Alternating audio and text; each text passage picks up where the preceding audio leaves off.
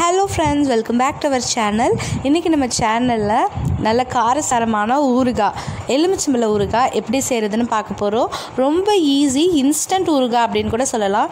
டக்குன்னு நம்ம செஞ்சிடலாம். நம்ம வீட்ல இருக்க பொருளை வச்சு தான் நம்ம செய்ய போறோம். ரொம்ப ஈஸி. வாங்க எப்படி செய்யறதுன்னு நம்ம பார்க்கலாம்.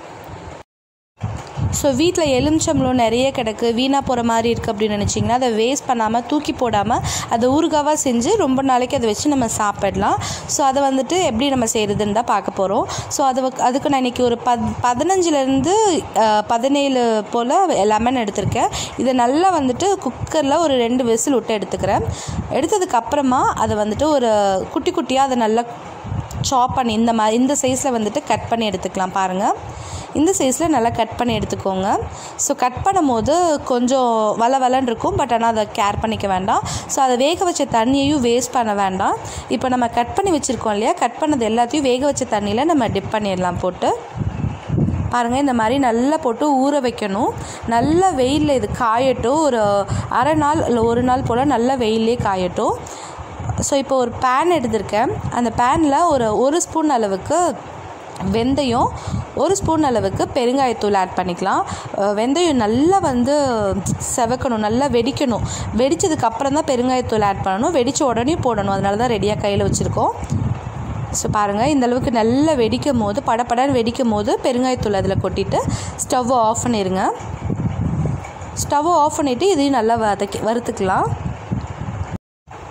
இது ஒரு 5 நிமிஷம் நல்லா ஆறட்டும். அப்படியே இப்போ பாருங்கள், நம்ம வெயிலில் ஒரு நாள் ஃபுல்லாக ஒரு 30 மிளகாவும் நம்மளோட அந்த எலுமிச்சம்பழமும் நல்லா வெயிலே நல்லா ஊறியிருக்கு.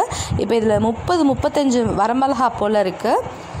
இப்போ நம்ம மிக்சர் ஜாரில் போட்டு அரைச்சிடலாம். அந்த வெந்தயமும் பெருங்காயத்தையும் ஃபஸ்ட்டு நல்லா ஓட்டிக்கலாம். இந்த மாதிரி ஓட்டினதுக்கப்புறமா மிளகாவை கொஞ்சம் கொஞ்சமாக சேர்த்து நல்லா அரைச்சி எடுத்துக்கோங்க.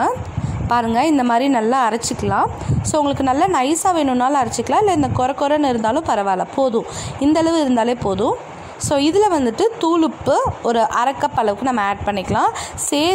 சேர்த்துட்டு நல்லா கலந்து விட்டுக்கோங்க.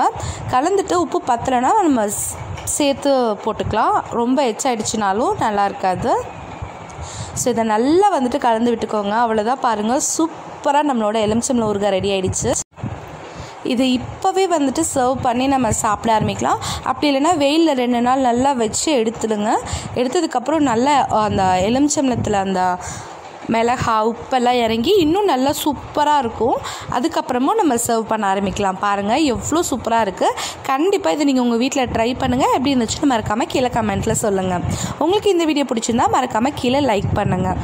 வீடியோ யூஸ்ஃபுல்லாக இருக்குன்னு நினச்சிங்கன்னா நம்ம சேனலில் மறக்காமல் சப்ஸ்கிரைப் பண்ணிக்கோங்க. So keep on smiling. Thank you very much வாட்சிங் திஸ் வீடியோ. பாய்.